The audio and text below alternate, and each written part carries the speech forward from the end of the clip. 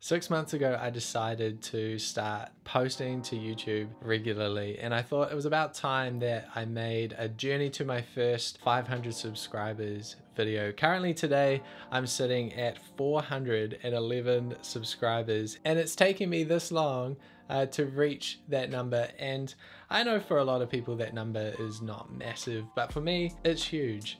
That number is growing slowly every day. Why is it that I do what I do? Why am I posting videos to YouTube? What are some of the things I'm struggling with? And what are some of the things I'm hoping to achieve in 2024 going into 2025? So some great things about YouTube. I think the thing that I love the most about it is it pushes me outside of my comfort zone. It's uncomfortable to sit here in front of the camera and record yourself. I think I've sat here for about half an hour before actually getting into this video and recording some content. If you're in the same boat, please let me know in the comments down below. But I love it. It pushes me outside of my comfort zone. It also pushes me to be more creative. I remember the first urge I had to become a YouTuber was actually when I was real sick. I had blown out my L5S1, which is like a disc in your back, just totally herniated it. I spent months, like literally months when COVID first happened, lying down. The only thing that I could do was lie in bed and watch YouTube videos. And I tell you, I watched way too many YouTube videos.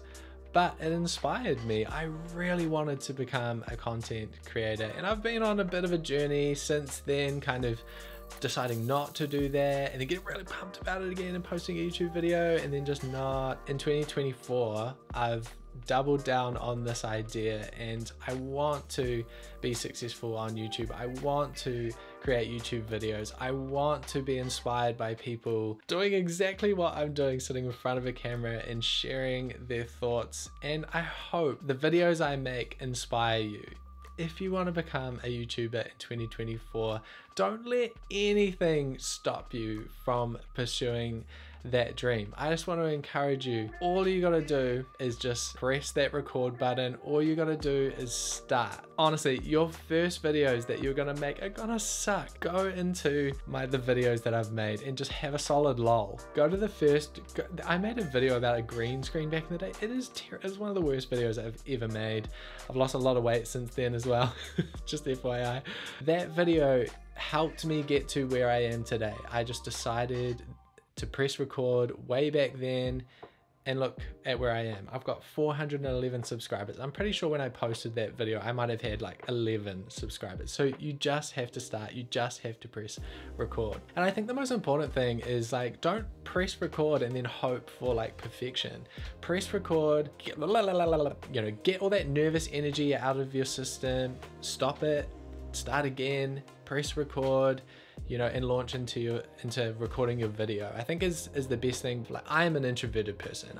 I love hanging out with people, but I recharge solo. I need solo being activity time to recharge as an introvert, and then I can go back out into the world and function, or not, just hide it, I don't know. But anyway, like what I'm trying to say is like, get that nervous energy out of your system by pressing record, start again, have another crack at it. The next thing I want to talk about is your time management. It's really important that you set aside time, not to just like spray and pray, just like shoot a bunch of stuff, stitch it together, chuck it up on the internet and hope that people watch it. You really need to take some time just to slow down, pause, plan your video, have a think about the topic that you're going to talk about.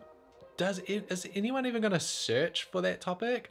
I think we have to realize that YouTube is the second biggest search engine, owned by the same people that own the first one, right? It's Google. Google owns YouTube. What is Google? It's a search engine. What is YouTube? It's a search engine. People search on YouTube for ideas. They search on YouTube for answers. And I think the best thing that you can do, and this is part of the stuff I'm learning through Think Media, is to answer a specific question. This video here is not really answering a specific question, but it kind of is. It's answering a specific question for creators. So the title of my video is going to be How YouTube is Changing My Life. How has creating a YouTube channel changed my life? That's what this video is about. And the inspiring thing about it is I'm only at 411 subscribers. I really hope when I release this video that because I've studied some trends, because I've studied some other creators and the way that they're making these videos, is that this video is going to be picked up. And it's going to send my videos towards like a wider subscriber base that's interested in filmmaking, that's interested in cameras, that's interested in going on adventures, that's interested in GoPros, that's interested in solo activity that I share with the world. That's what man, I'm such an introvert.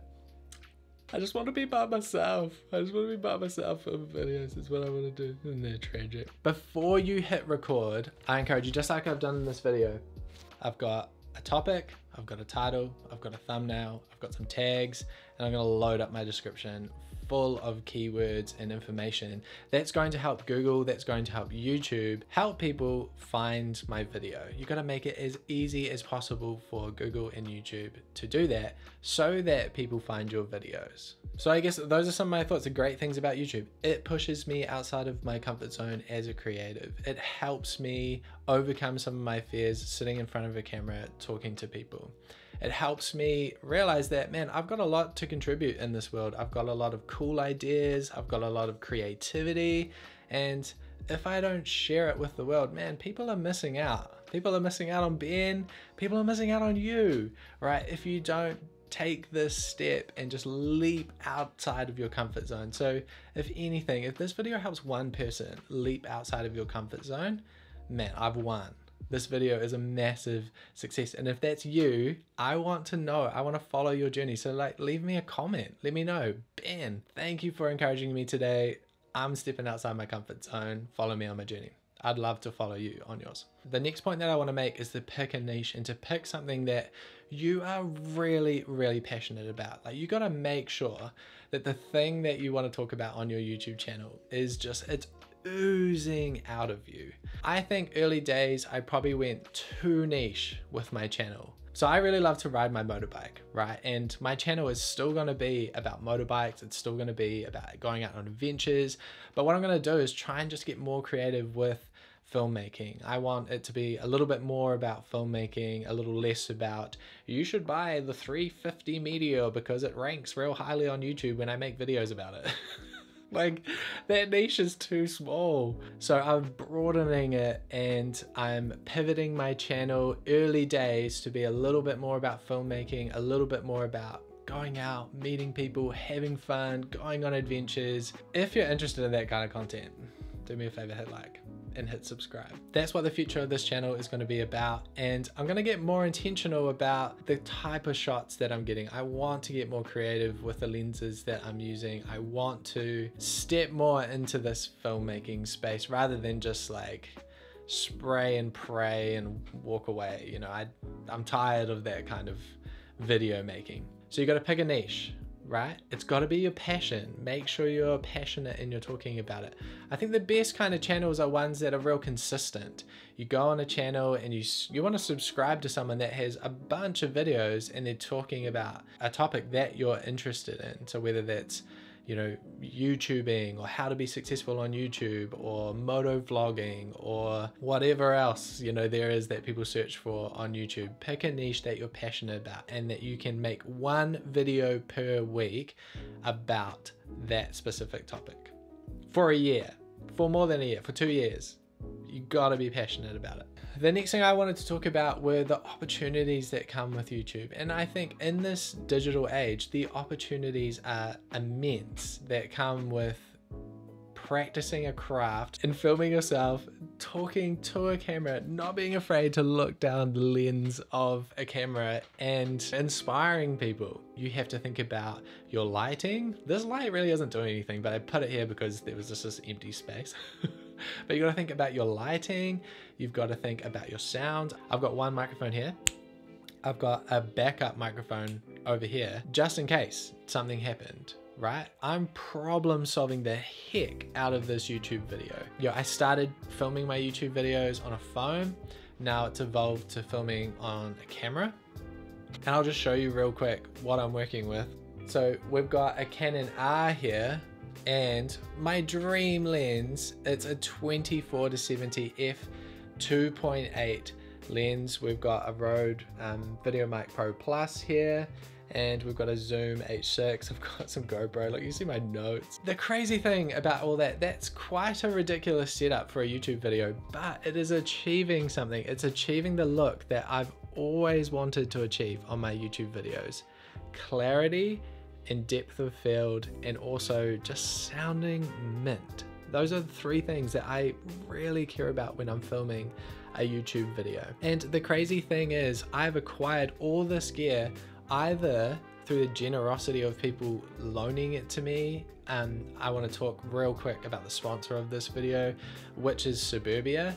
It's a photo and film studio based out in Papamoa. The guys there have been so kind to me, especially over these last 2 videos. They're loaning me lenses that I can use and review. This lens here is the 24-70 f2.8 Canon, just GOAT. I love how it's all written there. Hourglass lens. I've always wanted to use this lens. There's no way I could afford it. The crazy thing is, you don't have to be able to afford it. You can rent lenses, and I'm going to leave a description in my bio below where you can rent this lens if you happen to live in Tauranga in the North Island of New Zealand. The most hilarious thing about that, most of my subscribers live overseas, but I'm hoping to tap more into my home, my whānau that lives in New Zealand. I'd love for people in New Zealand to watch my videos, so hopefully the algorithm can help me out. The most important thing, and this is another thing I've learned from Think Media, it's not about your resources, it's about your resourcefulness. And what I mean about that is, the beautiful thing about YouTube is I've met some crazy, amazing people. The camera body that I'm filming on, I've borrowed that from Pathways Bible College, which is a Bible college here in Tauranga. I can't thank you guys enough for letting me use that camera body. This microphone here, I actually got this because I filmed something at a wedding, and now I have this amazing microphone that I purchased for that event. If you're getting down in the dumps about gear acquisition syndrome, I have been there. You need to think outside of the box about how you can get your hands on some of this gear. Maybe you just need to rent it, and you just need to make batch record like a whole bunch of YouTube videos. Maybe you need to borrow something off a friend. Maybe you need to take a call from your wife. Love you, bye. I'm so not almost finished recording my video. Family first. So I've talked about some great things. I've also want to talk about some challenges. Man, that's a challenge. Life is busy, right? People are demanding your attention, but also people deserve your attention. And I want to encourage just all of those out there. Man, don't put your family life on hold for YouTube. Don't do it. Family comes first. It's so important. So yeah, I would love to record this YouTube video all day, but I'm not. Put my gear down, I'm gonna pause, I'm gonna go have lunch with my family. Later this afternoon, I'm heading to the beach where I'm gonna be taking some photo shoots for some families, and that's gonna be my day, and it's all good. And I love that this is my life now. So I think probably, you know, another one of the biggest struggles that I face is just getting started. So I encourage you, if you're just starting, just set up your camera, press record, talk about the things that you're passionate about, edit the living daylights out of that video so it's short and sweet and nice and choppy. Don't let perfection hold you back. You're gonna get better with every single video that you upload. So some things I like to overcome in 2024 is the 500 subscriber barrier. I would love to just keep growing, but I know that what it's gonna take is another video. What it's gonna take is to be really committed to hanging out in YouTube and making videos that people are searching for and uploading them. Those are my final thoughts for you in this video today. And I just wanted to encourage you, if you've got this far in the video, that you can do this. You are someone that is thinking about starting a YouTube channel. I just want to encourage you to go for it. Do it. Set up a channel, search for how you do that, figure out a topic that you're going to talk about, figure out thumbnails, how to create them, figure out how to tag your video and optimize your description. These are all skills that you need to master before really you start a YouTube channel. So anyway, if you've got value out of this video today, I'm only ever going to ask 2 things of you. I'm going to ask you to hit the like button, and I'm going to ask you to hit subscribe. And I want to talk about why that's important. The more people that like these videos, the more people that subscribe to these videos, it means the more videos that I can make, the more time that I can spend researching how to crack this thing called YouTube, and I can share this experience with you.